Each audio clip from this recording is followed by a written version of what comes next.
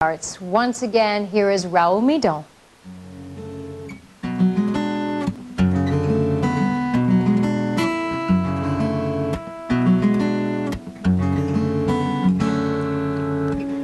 Maybe I'm crazy, I can hear you but you seem so far away. Maybe I'm lazy, or maybe we got lost somewhere in between the moments. Can't remember when the changes came and made this thing so sad.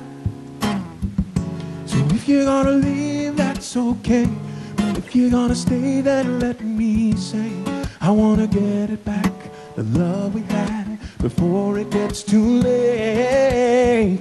If you're gonna leave, that's okay, but if you're gonna stay, then let me say I wanna get it back, the love we had, before it gets too late.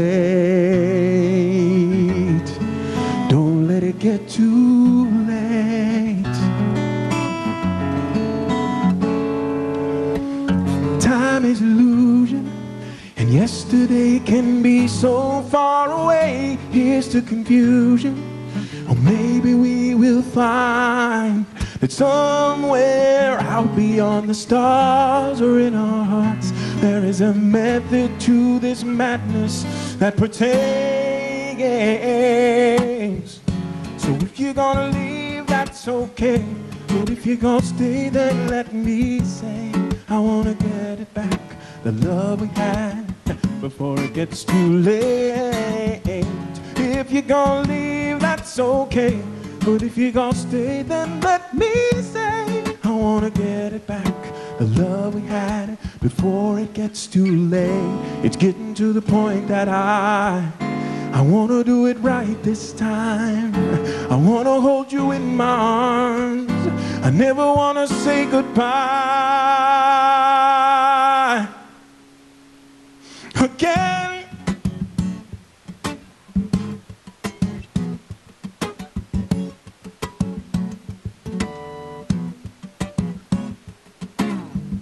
If you're gonna leave, baby, won't you stay? I wanna get it back before it gets too late. If you're gonna leave, baby, won't you stay? I wanna get it back, the love we had, before it gets too late. If you're gonna leave, then that's okay. Oh, baby, won't you stay? I wanna get it back, the love we had, before it gets too late. If you're gonna leave, that's okay, but if you're gonna stay, then let me say I wanna get it back, the love we had, before it gets too late. Don't let it get too late.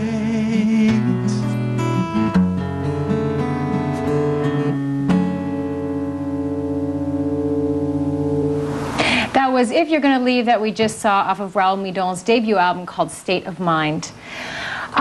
When you were a kid, I was listening to this interview that you did on NPR, and you were talking about how when you were a kid, many people were telling you you couldn't do this or that because you were blind. And yet you pursued your dreams, as did your brother, who is also blind and works as an engineer at NASA. I'm wondering, where did the strong belief in yourself come from? I think it came from family, you know, especially from our dad and our grandmother, who were the two big influences in our lives. You know, there was just always this, not just feeling, but we discussed it all the time, that we can do whatever we want to do, that we're not limited by what people think we can do, that the world is sort of filled with 1,000 possibilities. And where do you think your parents and your grandmother got this philosophy and this strength as well to guide you both through this? I don't, you know, I'm not sure. I think maybe it came from their family. I think it's interesting. I'm not sure where they got it. Did you ever second guess yourself, or did you always have that confidence? Oh no, there's always second guessing. I mean, first winter I was in New York, I was very depressed. I mean, we were running out of money, and that's State of Mind, the song which is the title of the record, actually came out of, fairly severe depression. I was just like, what did I do? I made a mistake. I left, fairly comfortable situation in Miami. Why did I come here? I'm not, and so absolutely, there are times when you are, you're not sure whether you did the right thing or not. Absolutely, but how did you learn to control your own state of mind? Well, I think, for me, maybe it was a consequence of a lot of things.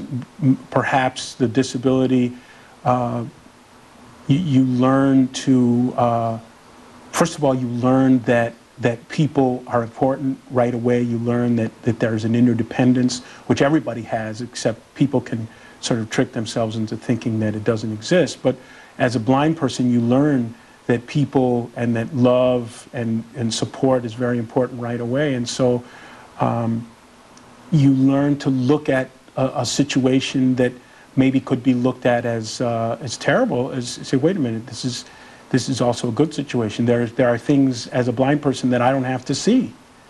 And that sounds strange, but it is a blessing. So, you learn, for me, I think that's how, one of the things that happened. But when did it start to turn around for you? When did things start to pick up? Well, I remember one thing that happened. I was playing a show at Joe's Pub, and I didn't even realize how cool it was that I was playing a show at Joe's Pub in New York, which is just but I was playing a show there, and a producer of shows came up to me, Danny Capillion, and he said, how would you like to play Carnegie Hall? And I said, I would like to do that someday. That's a goal that I have. And he goes, how about next month?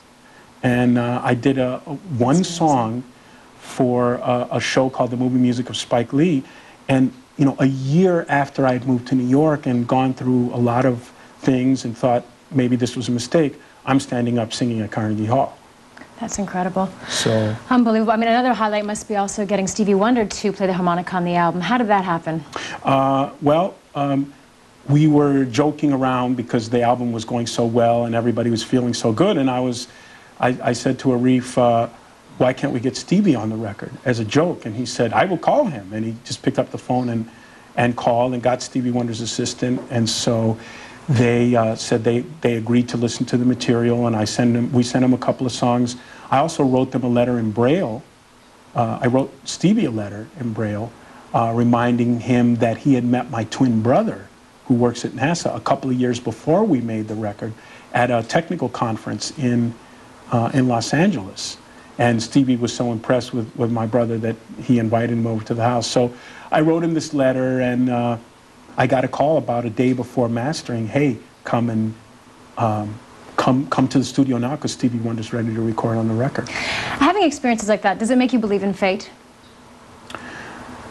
I don't know if fate, or I believe in a certain amount of creative visualization. I guess that's kind of a new age term, but I do believe in that. I believe that there are certain things that you're given, certain cards that you're given, but that there are, there's a little bit of play there in terms of what you do with what you're given. And maybe that just helps me to, to keep doing what I'm doing, because I believe that I have some control over what happens. I don't know. Well, we're actually running out of time, unfortunately, but thank you very much for stopping by. Well, thank you so much for having me.